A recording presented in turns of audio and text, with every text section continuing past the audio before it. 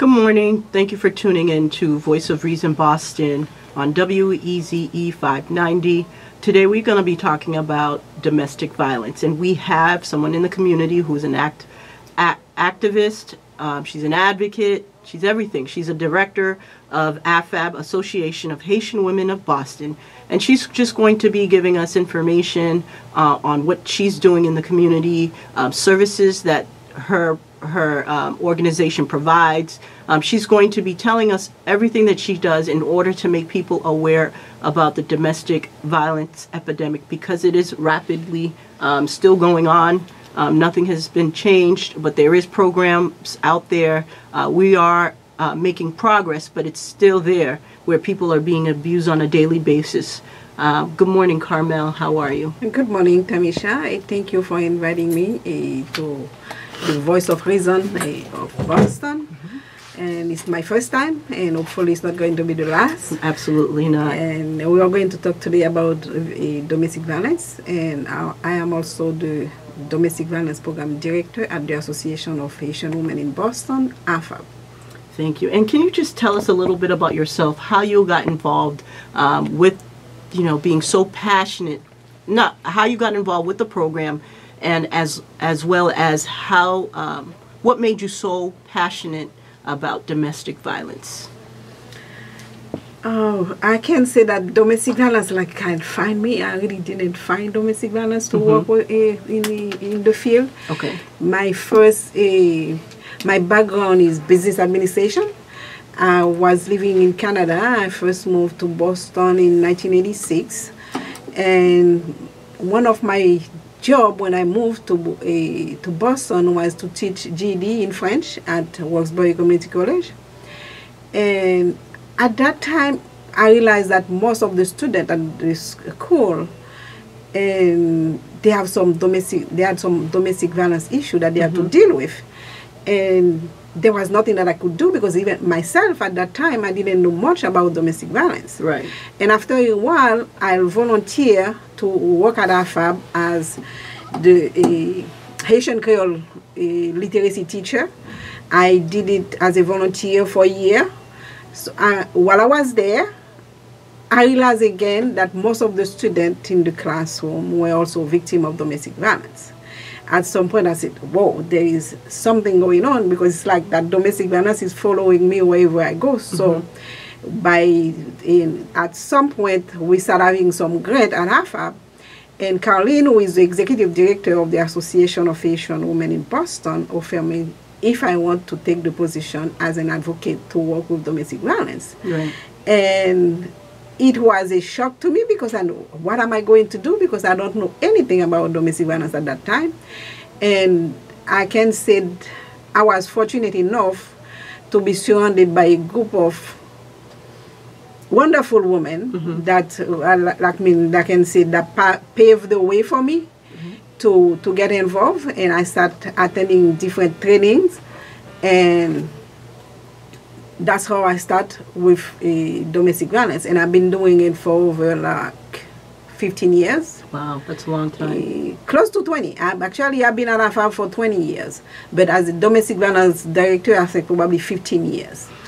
Okay, wow, that's and that's I never regret it one day. That's good. And we all know that in the Haitian community, domestic violence is silent. Oftentimes, women stay in relationship, and even men. They stay in relationships because of their children, because they're afraid of what people would say, or this is the only thing that they know the person that they're with. What kind of educational program did you kind of cater to these people who were facing domestic violence, and being able to provide them resources? Because oftentimes these are women who's just coming from Haiti, and they have no family, only the man that just brought them into the country. Yeah, there is no doubt about it that domestic violence is still prevalent in the community. And just to say that it's not just the Haitian community, it's a global issue. It's not only Haitian. But the problem is us as Haitian, how we dealing with it. Right. Because it's still taboo in our community. No one wants to talk about it.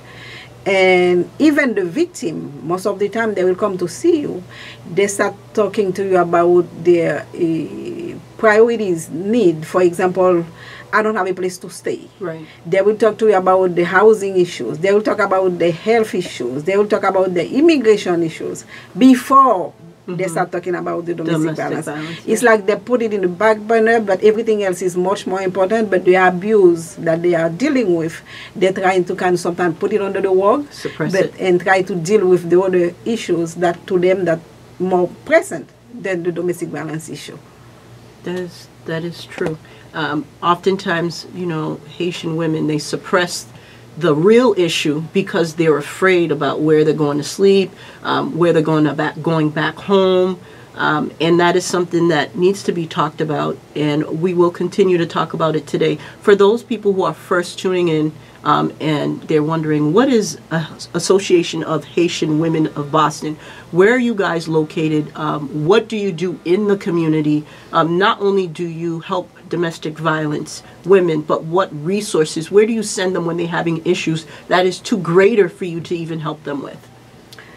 What we do in terms of the way we tackle the problem of domestic violence at HAFAB is through education and prevention, and also intervention, because we say with the woman, if you want to prosecute your abuser, you have the right to do so. And like you said in the beginning, domestic violence is not a gender issue. No, it's not. And we do have some men also that are a victim of domestic violence, but the majority of the clients that we have been dealing with are women. And back in 1999, we did a preliminary need assessment to see how prevalent that the problem of domestic violence were in the community. And according to the people who responded to that to the survey that we put out there, like over 50% of them said that domestic violence was like a crisis in the community. Right. And I've been fortunate enough to be part of the domestic violence council under Governor Mitt Romney for 4 years. I was the domestic violence commissioner for immigrant and refugee, and I was representing, of course, the Haitian community, because AFAB until today is the only Haitian organization that are really dealing with the issue of domestic violence. And I was fortunate enough to learn from the other ethnic group that are dealing with domestic violence and the way we as Haitian are dealing with it.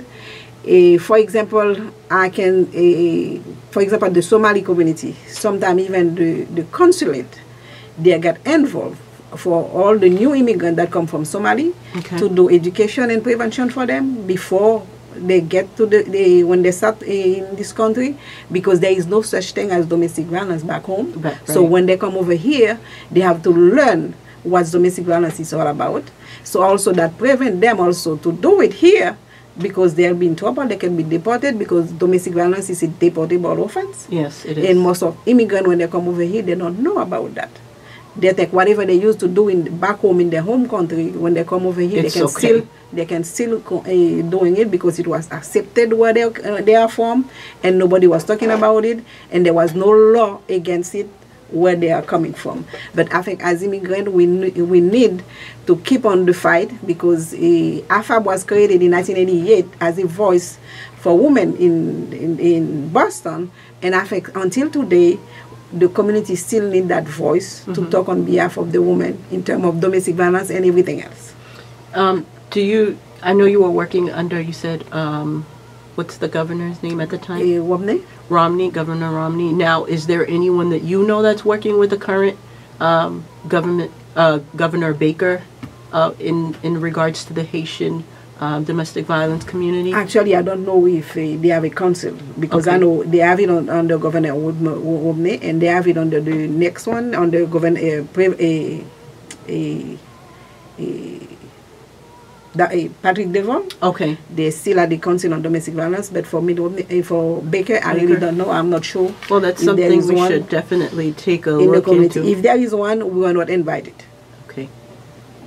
Governor Baker, if you're listening to this, we definitely need, for you to help us get involved in regards to the Haitian Council for Domestic Violence, so that we can try to educate more people, and not only just Haitian women, but other women who's coming from different countries, to reduce the domestic violence issue that is going on in our community, and that will also help us to help the children that they are taking care of, help them better from not experiencing what domestic violence is. And it takes a lot of work. It's not something that can be done overnight, but as we prepare and move forward, we have a lot of people that are running for candidacy now for different districts and different positions in the government.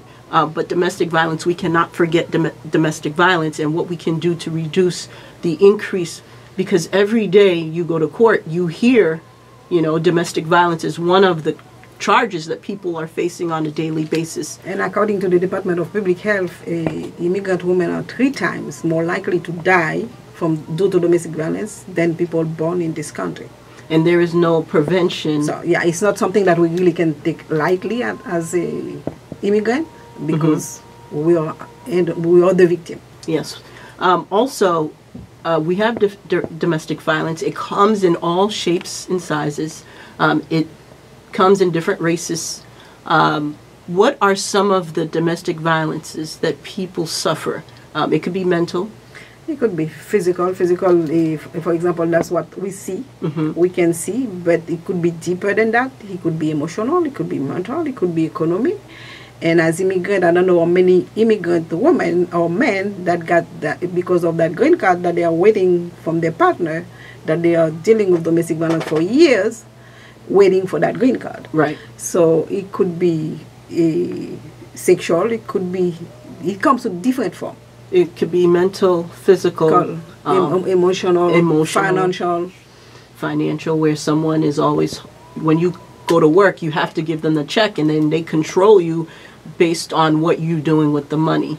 Physical could be, bodily harm, pushing, hitting, any body contact. And then mental, abusing you, calling you out of your name, saying things you're not worth it on a daily basis. And all these types of domestic violences are happening, and people are not saying anything because they are afraid. And I think it's good to have organizations like AFAB to continue to do the work that they do, because women need it. Now, when a woman comes in, what is the intake process? How do you go about doing evaluating their cause or their problem in order to help them in the right direction? What we do, we always do an initial assessment when we have a client for the first time. And the problem is, most of our clients, we work really very closely with the Boston Police Department. And I can say that over the years, we have really great relationship with the Boston Police Department. And most of the time, they refer the client to us. Okay. The court system refer the client to us. We have DTA, that sometimes they refer the client to us also, DTA, DCF, to work with them. So by the time they get to us, sometimes the process is already started. Okay. So we just have to continue on with the process. But if they have not been to the process, for example, sometimes we got a client coming from out of state, even out of the country, because we have a few women coming from Canada, from Africa, fleeing domestic violence that end up at AFAB. So we have to start the process. And what we do, we help the client from A to Z. If the client needs legal representation, we work with a few legal services in Boston where we can refer our client. In the past, we used to have a lawyer on site where when the client gets there, we don't have to refer the client because the lawyer is already there. But now, because of funding cut, we have to refer them out. We work with a lot of great legal services, for example, like Casamiana, like Greater Boston Legal Services, Classic in Cambridge. We, Northeastern University, Harvard University, we work with those legal services in order to help the client. And a lot of them come over here also on a fiancé visa, and right. You know the process. When they come here on a fiancé visa, you got in 90 days to get married. And most of the time, the domestic violence started before the 90 days, so they never get married. They come here legally, and they end up now being illegal in this country because of the fiancé visa and the other partner didn't, I don't know, respect his word or her word when they want to bring the person here. And also what we realize also, some people are multiple offenders in the sense that you can have one abuser that got 3-4 women coming to the organization for the same service, right? But it's the same abuser. So that's means there's a pattern. He will come with go to Haiti, get the woman, bring the woman here. Next thing you know, things didn't work out. He went back to Haiti, get divorced this one here, go back to Haiti, get another one, bring them here. So this has to stop. Right. Can you tell us the core values and the mission for Association of Haitian Women of Boston? The mission of SAFAB is to empower women and girls by giving them the necessary tool that they need in order for them to be individual and in order for them to really effect change in the country where they are living. And our core value is the same thing. We have to uplift the girls and the women by telling them their right and demystify the stereotype that we got from Haitian women. Tell them what they can do, what they cannot do, and let them know their rights. And there is things that they can do. For example, like voting right. When you are in this country, your vote count. Even when back home your vote didn't have any value, but when you are here, your vote do count.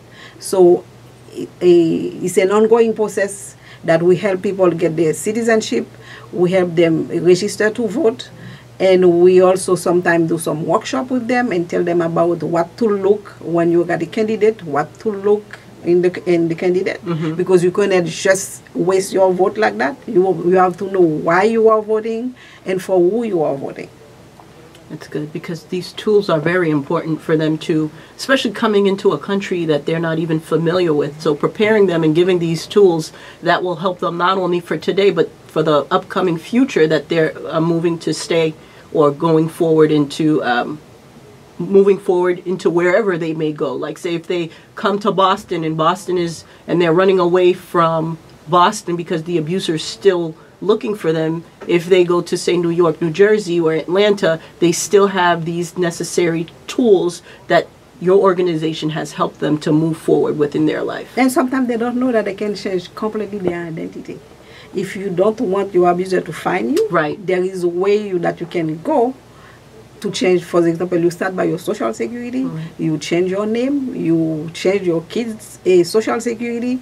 The abuser won't be able to find you if you don't make a mistake or people by telling somebody or a friend that you think that is a friend, by telling them your situation, they won't be able to find you. Yes, that's true.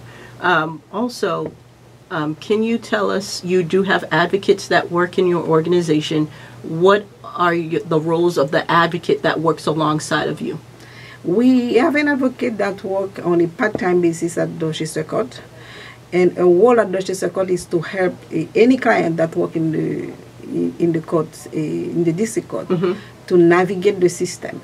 Because when you send an immigrant, new immigrant, to sometimes the people cannot, doesn't have to be a new immigrant, but they don't know anything about the system. Right. You go to court to get a restraining order. So the advocate is there to help them navigate the system, to explain to them what's a restraining order. In the past, I had clients that went to court to get a restraining order, but by the time they get out and they tell them that the partner is not going to be able to come home tonight, right, and they come back to the office, start crying, right, because they didn't know what they get themselves into. So the advocate role at Dorchester District Court is to help any client, specifically Haitian, to navigate the system and help them when they need a restraining order, and help them. And you know also when you get a restraining order, that's the time that you are more in danger, and to be able to follow up with the client and make sure that everything is okay at the beginning, because that's when the client is more in danger, when you first got a restraining order. Yeah, and we can go back. We've worked together in a couple of past years, and that brings me to what you're saying now, how when I was working for the district attorney's office, when I started off in Dorchester, went off to Roxbury Superior Court, how our relationship grew because you would send some of these Haitian women to me to translate, to help them understand what the restraining order is, and to be able to help them and translate in front of the judge to let them know why they are seeking the restraining order, what is going on. Because oftentimes when they go into the court, they don't know. If you don't understand Haitian Creole, you will not be able to understand how to help this person get the restraining order. And we know restraining order is very important. It's not only just a piece of paper, because a lot of people treat it that way, but it is very important for people to understand that if someone violates the restraining order, they can be held on violating that restraining order. So that brings back to me how you would send these people, and it's refreshing to see once they understand what it's all about, what they're doing, how important it is. We need Haitian advocates in all different Boston courts, because we all know when you go to court, you don't have an interpreter. It's difficult for the judge to understand what's going on and what needs are you looking for to get help. Sometimes it's not even the interpreter, it's just the system. You got a woman walk into the courthouse, the person emotionally freezes off. And whatever language that the person used to speak, it's like the person cannot speak. And I have people who come here when they were 7, 8 years old that speak English fluently. Right. But by the time they go to court in front of the judge, they could not put a sentence together. And also at the same time that we were helping the victim, but the defendant also doesn't know anything about domestic violence or the system. Not the domestic violence, but the system. The system. And when you tell them that if you do this, you are going to violate the restraining order, but you have to spell it out to them. Right. They don't know anything about it. The country where they are coming from, they didn't have a restraining order over there. So in the past, I know Dorchester Court used to have an advocate that's used to work specifically with the defendant to explain to them what their rights are and how they can really stay away from the victim in order for them not to get into trouble. But now there is nobody. So you got a restraining order, you got two people. You give the restraining order to the woman thinking that the woman is safe, but the partner doesn't even know what's in that restraining order, what the restraining order means, and the restraining order also is a deportable offense if they violated it. But somebody need to explain it, spell it out to them. They don't know anything about it. And another thing is too, Boston is so small. The Haitian community, almost everybody knows someone in the Haitian community, and you have that other problem where the woman is afraid to even tell someone that they need help because they're afraid someone else will go back and tell the abuser. And not only that, sometimes you find yourself interpreting both for the defendant and both for the abuser.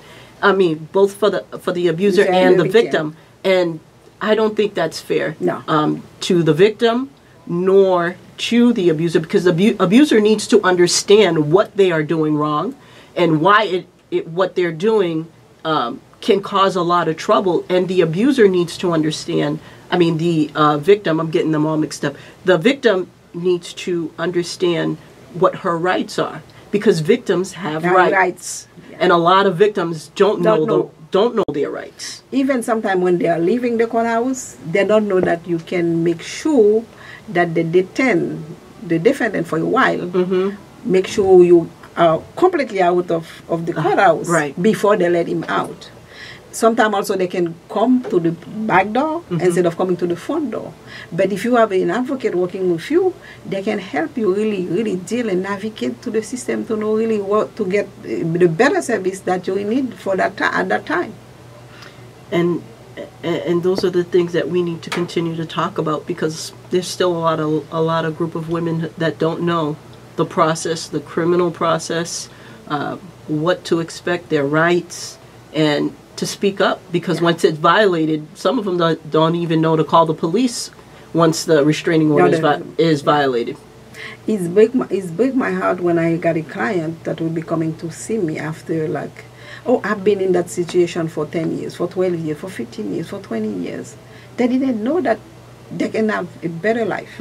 You don't have to stay in that relationship. There is a lot of things that you can do, but don't do it yourself. And also, we also tell people that if you don't know anything about domestic violence, please don't give advice to people. Exactly. Because most of the time, You'll they end up giving them the wrong advice. Like, I don't know if you remember a couple of years ago when we have that woman in Boston. She had a restraining order. Apparently, she went to church, and her pastor told her that you have to remove that restraining order. Right. She removed the restraining order on Wednesday. She died on Thursday. So when you are looking for help, it's best to find out the best way to get your help. And sometimes I don't know, if people are not comfortable as Haitian, if you're not comfortable to get services from us, I'll refer you out. Because there's other places in Boston that really help victims of domestic violence. It doesn't have to be us. Speaking of churches, I know you are a woman of faith. You're strong in your faith, and you're very active in your church. How important is it for the church, the pastor, to interact with their congregation about domestic violence and to help women who are facing domestic violence, to help them heal and be able to help them move forward? Because we have the Bible. Sometimes the men are abusing the women, but they still have leadership positions in the church. How important is it for us to continue to have this conversation with pastors and going to churches and educating them? Because oftentimes the pastors don't even know how to tackle the issue of domestic violence. I am happy to say that over the years we cultivate a great relationship with the clergy in the Boston area. Yep, which you have a clergy breakfast that we have been doing a clergy breakfast since 1999. So every year we have a big breakfast. We invite all the clergy in the community, Catholic, Protestant, to sit down at the table so we can deal with the problem of domestic violence that they are facing at their churches. We don't have to ask them, do you have any domestic violence at your church? We know so. So the problem is now how to deal with it. And the first one, I remember the first one that we did back in 1999 or 2000, we have probably like 7 or 8 pastors. And the one that we had last year, I think we had 41. And the one before, I think we had 40. So the number keep going. It's becoming like a tradition in the community. Even sometimes when I'm out, pastor will say, Carmelle, when is the next clergy breakfast? And I heard about the clergy breakfast. When are you going to invite me? I didn't get an invitation this year. But the good thing in that by working with the pastors, at the church you have the men, you have the women, you have the kids. So you can kill 3 birds with 1 stone. We can do workshops. That's what we do. And most of the time, the pastor themselves invite us to come over and do workshop at the churches where we can talk about the problem and how to deal with it.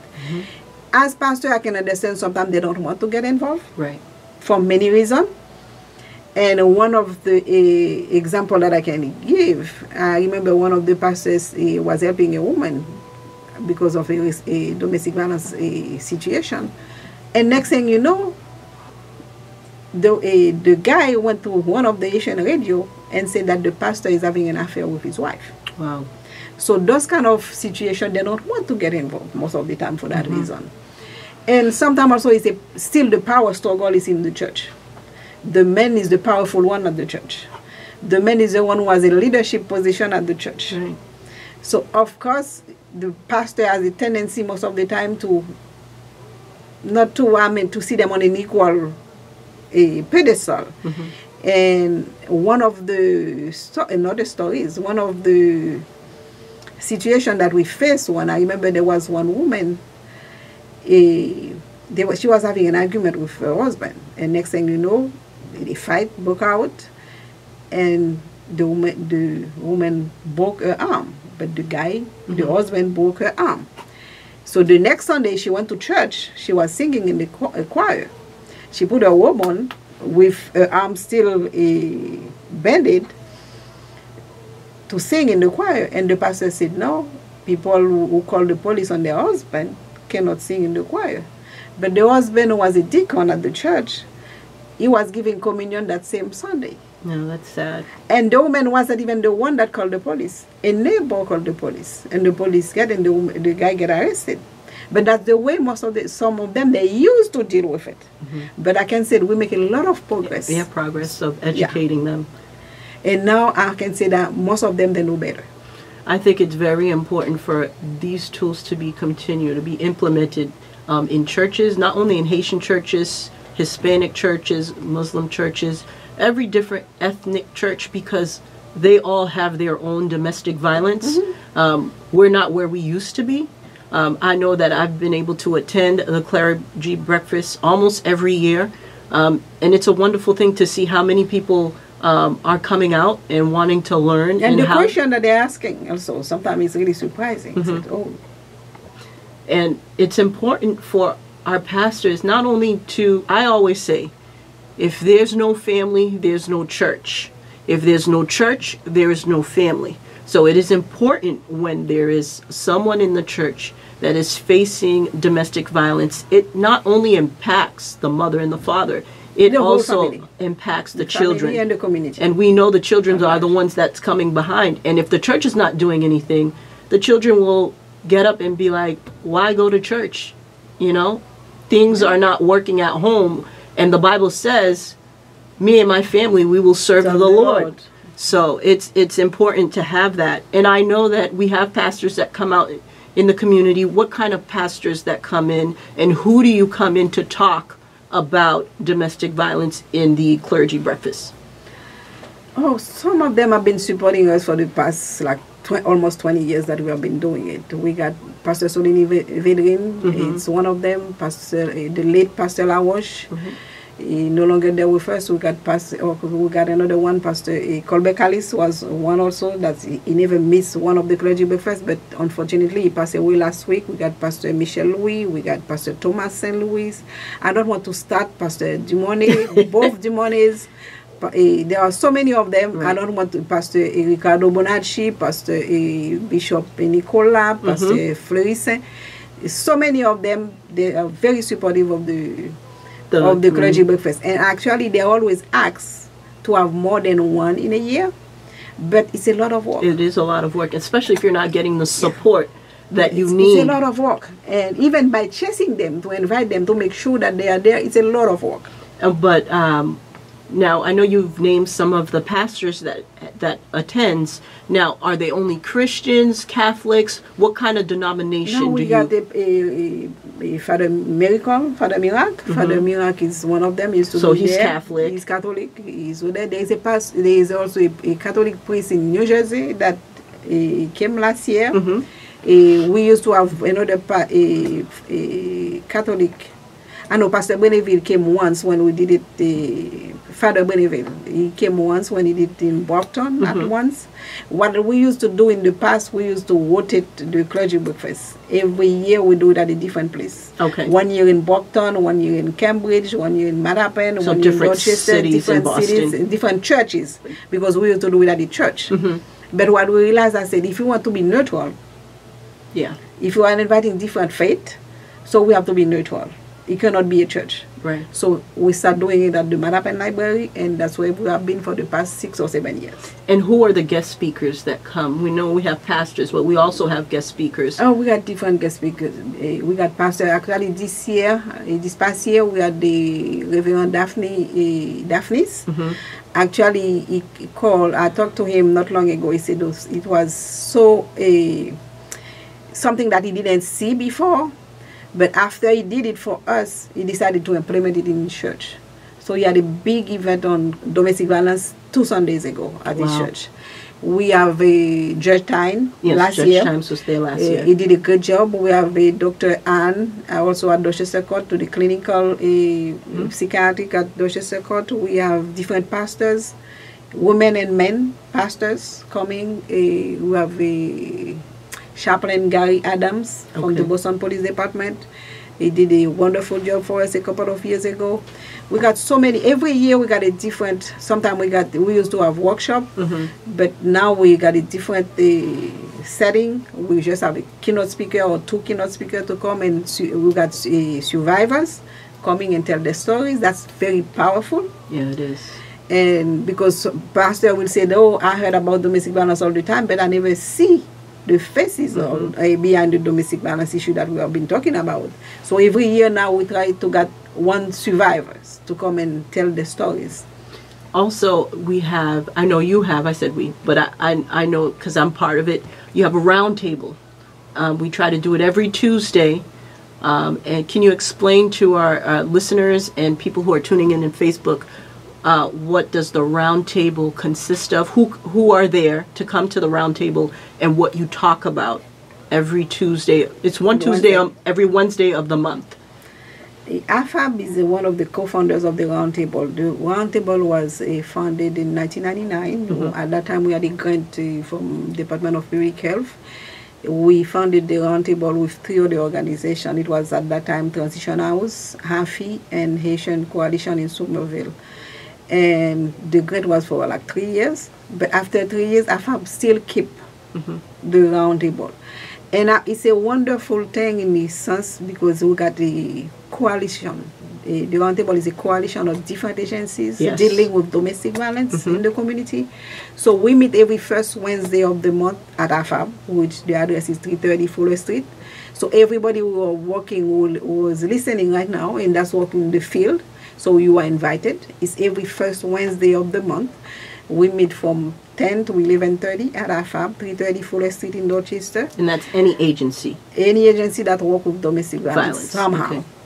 And if I start, I can give you a partial list of people who are at the table because there is no way I'll remember. When we started the Roundtable, we probably got like I said, 4 agencies founded the Roundtable. But now we got like close to 35, between 35 and 40 organizations part of the Roundtable. Even though they are not at the Roundtable every month, but they keep holding it. If you don't see them this month, next month you will see them. So we got close to 40 different organizations at the table. We got Boston Police Department. I think we got 4 advocates from the Boston Police. We got C11, we got B3, E18, and we got 2 advocates at C11. We got DTA, we got people from DCF, we got people from BAC, Boston Area Rape Crisis Center. We got all the Haitian community-based organization. We have a WEZE Place. We have some hospital, like there's somebody from Brigham and Women Hospital attending the workshop, the clinic in the area, like Godman Square Health Center. I know I represented the district attorney's office for a couple of years. The DA's office. We have somebody from the DA's office. We have people from Harvard Neighborhood Health Center, a Manapen Health Center, a Home for Little Wanderers. We have, oh Lord, there's so many that I cannot remember. If I miss somebody, please. We got Dove, who is one of the leading organizations dealing with domestic violence. We got Phoenix House. It's a lot of, it's great. And the reason that I said it's really great, I think that was the most powerful tool that we got to deal with domestic violence in the community, because when we need something, we made a phone call, but we know who we are talking to. So, for example, if I need something at the Boston Police Department, C11 or B3, I don't have to go there. Right, I don't have to send an advocate there. It's like the person that are at the Roundtable is already there representing the whole community. I just have to send my client and say that so-and-so, the person. There's somebody from AFAB, and I make a phone call and I said, okay, I'm sending somebody at 10 o'clock, at 11 o'clock. Please do what you can for me. If I need something, if I need the background on something, somebody that's going on at the courthouse, I know who to call and I know who to talk to. One of the things that I admire and I love about the Roundtable when I've attended was how we have all these powerful women that are, whether you're well known in your organization or not, we can collaborate together. If we have an issue, we bring the issue forward, and each person in that roundtable gives an opinion on how to tackle or help this individual with the domestic violence issue. And believe it or not, by the end of the month, we got a result. We have a result for it. So that's one of the importance of having your organization and roundtables, people from different agencies in the community collaborating and helping one another to stop the domestic violence epidemic that is going on now. And I think, you know, we're, like I said, where we were, we're not there now. No. We That still, we still have we a long still way to go. definitely have work to do. You Sometimes know, when we get some difficult cases, Mm-hmm. we just do a case study. We brought the study, the case to the round table, and every single organization decided, okay, I'm going to do this, I'm going to do that. And by the end of the day, we already got a plan for we the have a client. resolution. Yeah. We can continue to talk about this all day, but time is not our friend now. But can you tell us you have an event coming up, and I would like you to tell us a little bit more about the event and give us all your information online where people can go and talk to you via email or call you on the phone. I know your phone's going to be ringing by Monday, but I know you have an event coming up. Can you share that with us? We got 2 events coming up. Yes. Okay, the first event is going to be our annual Domestic Violence Prevention Forum, and it's going to be on October 3rd. October 3rd. October 3rd is a Wednesday. It's going to be in the afternoon from 5 to 8 p.m. It's going to be at Kaipam, which is located at 6 Livingston Street in Dorchester. For people who know the area, is almost across the Boston Police Department on Morton Street. And for Haitian people, it's behind Bon Appetit Restaurant. So it's easy to find, and there is plenty of parking. We are going to have a keynote speaker. Actually, she is a woman from Haiti. She used to work in an organization in Haiti. She has not been in this country for a long time. But believe it or not, whatever she used to deal with in Haiti, that's the same thing that we are dealing here with Haitian women here in Boston. And it's important to share that. So she's going to mostly focus on sexual assault that women are facing in Haiti. And she's going to be our keynote speaker. And after that, we are going to break into workshops. We have 4 different workshops. One of them is going to be workshop on TPS. TPS, what next? Usually we do TPS. TPS is going to end. And domestic violence is one. Yeah. TPS, domestic violence, and I want to say immigration. Yeah. Because there is a connection. Because, now VAWA, with the new administration, VAWA is going to actually end in September. Right. So, no, September 30th, VAWA is going to end. So we need to get prepared for that. And I know housing was one of the major ones. Last year? Yes. Yeah. The TPS is because TPS is ended. And of course, a lot of people keep calling. They don't know what to do. What's going to happen? What's next? And most of those people, TPS recipients, they're also domestic violence victims. Yeah, I remember sitting down with Milana from Phoenix House, she's an attorney for a domestic violence shelter, and she was helping and answering questions to victims and people who had questions about TPS. And by the end of the night, we had a long list of people. We were going through their application to see who we can help. That's exactly the dilemma that we are facing right now. Do we do the TPS workshop separately, or we put it as a breakout workshop? Because almost everyone in the room would want to know more about TPS. Absolutely. What to do. Because the theme this year for forum is post-Me Too movement, what next for survivors. Right. So everybody keep hearing about the Me Too movement, what's next? We are there now, we know now what's been going on in this country or all over the world for years, but now what next? What do we do with the survivors? We are going to have one workshop also on teen and domestic abuse. Okay. Because most of the teen, they are in a relationship, but their parents don't know that they are in a relationship. And sometimes there is abuse, and because of technology right now, the abuse most of the time is taking different form that we are not ready to deal with. Yeah. Sharing pictures. Like sexting, text sexting. So those kind of things, there will be some two people from Dove that will be coming and do that workshop on teen dating violence. There will be also another workshop on first responders. For example, when you have a victim of domestic violence or sexual assault, the first person that you are going to encounter, how do you deal with the victim? What question that you need to ask the victim? How do you prepare the victim for what's going to come next? So there will be 2 people, one from BARC, and there will be somebody from Brigham and Women that will be coming and talk about that workshop. The 4th workshop that we got is going to be on barrier intervention. So we know when we have domestic violence, we have defended. So what's in their mind? How do they operate? How do we stop them? And how for them not to manipulate. Manipulate the system. So there will be 2 people from Common Purpose that will be coming and do a workshop on barrier intervention. Okay, and what about the other event that you're having? The other event is our annual gala, because AFAB is celebrating its 30th anniversary. So AFAB has been in existence for 30 years. So we are going to have a big event on November 20th. It's going to be at Cedars Hall in Jamaica Plain. It's starting at 7 p.m. to 1. And we'll have a fashion show, we'll have a raffle, we have a keynote speaker. There will be dancing, there will be Haitian food, a lot of parking, and people have a chance to networking.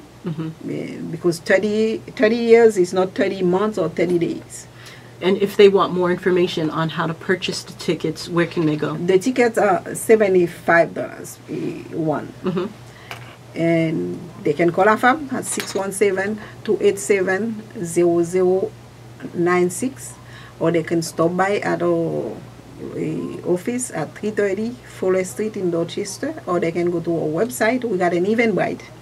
They can go to the Eventbrite and purchase the ticket.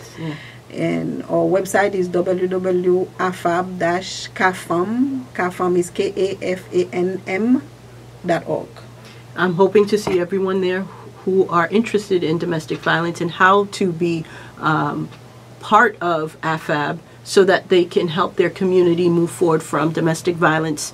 If you have any questions for Carmelle, she provided you your information. Feel free to call because you're always available. But the office closes on Friday. We close on Friday, but we open on Saturday. We open from 10 to 6 from Monday to Thursdays. We close on Friday, but we open on Saturdays from 10 to 6.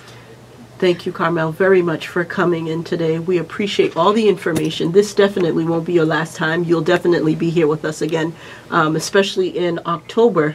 We're going to collaborate with each other to have a more of a domestic violence forums where we can have different organizations, different shelters to come in and talk about this thing called domestic violence.